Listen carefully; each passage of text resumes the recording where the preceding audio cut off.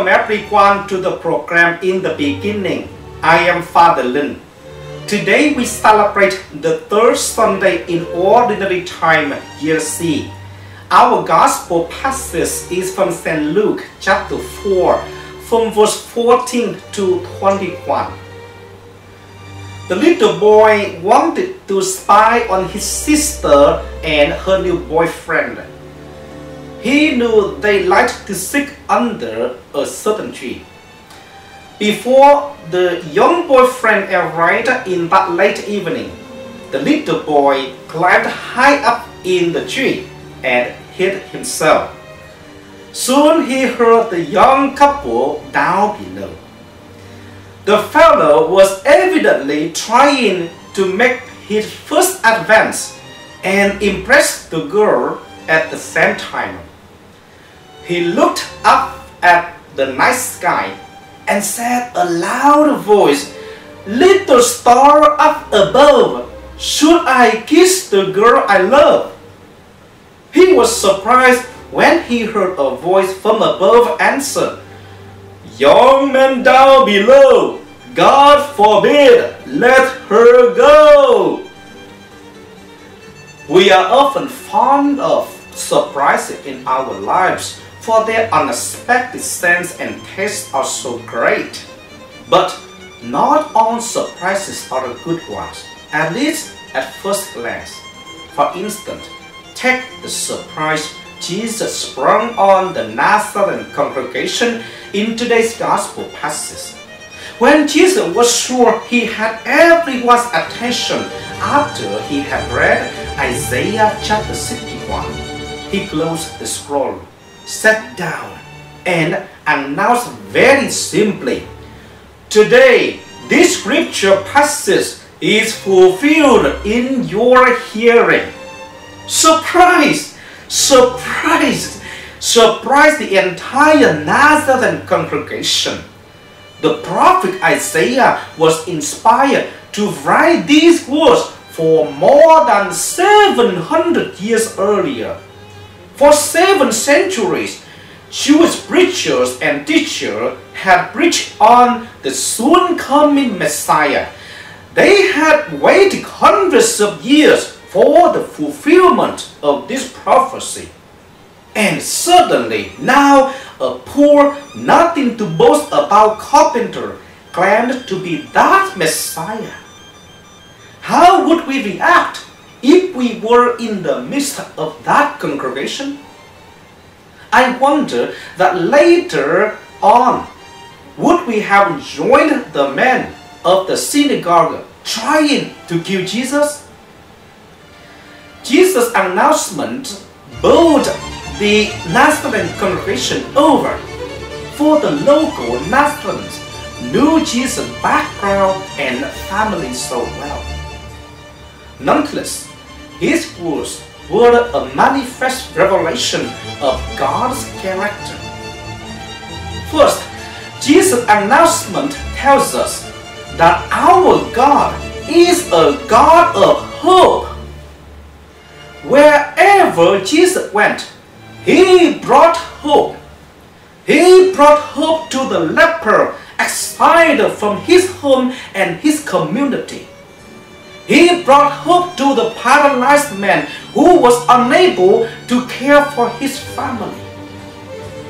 To people who felt worthless or lost or broken or rejected, Jesus brought the message that God loved them. Even in Jesus' last moments when he was dying on the cross, he offered the hope of eternal salvation to the thief dying beside him. Where God is, there is hope. Where God is absent, there is no hope. That was the message Jesus came to share with us. Second, Jesus' announcement tells us that our God is a God of justice. The old Jewish religion operates on a very simple assumption: you get what you deserve in this life. If you are poor, God must want you to be poor. If you are sick or disabled, you are being punished for your sins. Therefore, health and wealth are a blessing from God. If you don't have health or wealth, then God must not love you. Jesus came to turn this flawed point of view upside down. He came to declare that God loves the poor, the blind, the sick, the oppressed even more because of their humble state. He announced that riches on earth are meaningless. He showed that a healthy body is worthless if one's soul is dead in sin. Only in Christ we meet a God who loves and lifts up those whom others would tear down. His heart is with those who suffer. He cares about those who are hurting, who are helpless, who are broken-hearted, who are in bondage. Finally, Jesus' announcement tells us that our God is a God of freedom. When Jesus walked on this earth, He rebuilt the power structures that oppress people. He freed sick people from their diseases. He freed disabled people from their handicaps. He freed sinners from the burden of their sins. He freed demon-possessed people from their torment. He broke the chains of fear, confusion, and anxiety in the lives of the people He touched. Our God is a God of freedom, and He can free us too. God is about hope. God is about justice. God is about freedom. Jesus' announcement was a surprise to His listeners 2,000 years ago. If we think about it seriously, it is a surprise to us today as well. Let us pray. Jesus, help me. In all of my doubts, perplexities, and temptations, Jesus, help me. In hours of loneliness, weariness, and trials, Jesus, help me.